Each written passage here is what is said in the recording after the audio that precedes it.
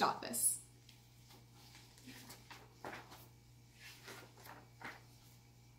Have you ever sent something through the mail? Maybe you're expecting a letter from someone far away. The post office will deliver your mail. A letter begins its journey through the postal service, right? That's what we've been learning about, how you deliver mail to each other. A friendly face. Letter carriers, so that's postman or a postwoman, deliver mail to homes and businesses. They meet a lot of people in their community. Letter carriers usually work the same delivery route every day. Right, so they're delivering mail in the same neighborhoods because that's the route they're on. Letter carriers also collect mail and bring it back to the post office. Have you seen one of these blue mailboxes in your community? All right, so this is where we drop off mail, kind of like the one in our dramatic play. Some letter carriers deliver mail in postal service trucks. Remember these big white trucks that we see driving around? The lobby. Postal customers can find everything they need in a post office lobby. A lobby has mail drop slots, packaging supplies, and postage scales.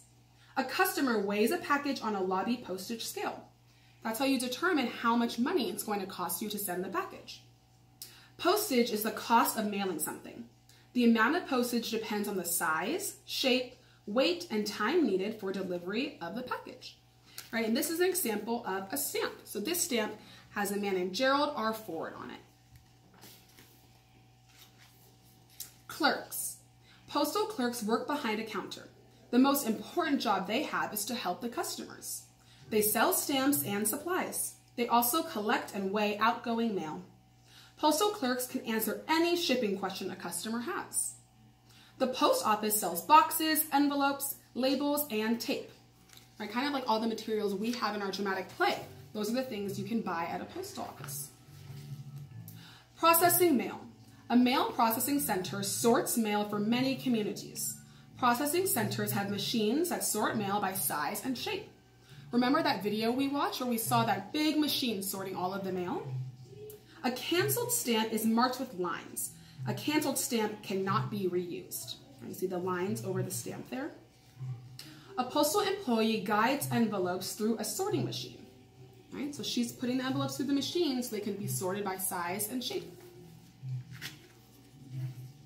Trucks move mail from processing centers to local post offices. Mail handlers sort mail for letter carriers. The post office delivers millions of pieces of mail every delivery day. A mail handler sorts the incoming packages. Right, so he's looking to see the size and the weight of the package and checking the address to see where the packages need to go. Oh, addressing an envelope, right? That's what we've been learning in the class. Do you know how to address an envelope? The post office likes everyone to use the same format. So remember, the first line has your name, the second line has your house number and the name of the street you live on, and the last line has the city, state, and zip code. A zip code is a group of numbers the post office gives to a delivery area. So that's where you can see this is the name, the address, the city, the state, and the zip code. And you need that on every piece of mail so they know where to send it to. Moving mail. The post office uses trucks, cars, boats, and trains to deliver mail. They even deliver by mule to remote places like the Havasupai Indian Reservation in Arizona. Right? So we don't have that here, but in some places they use mules to deliver mail. People in out-of-the-way places get mail too. Right? So this is mail being delivered by train. Now you know how mail travels from one place to another. Thousands of hardworking men and women take pride in their job to deliver the mail. Right? So these are all the things that we've been learning about sending letters.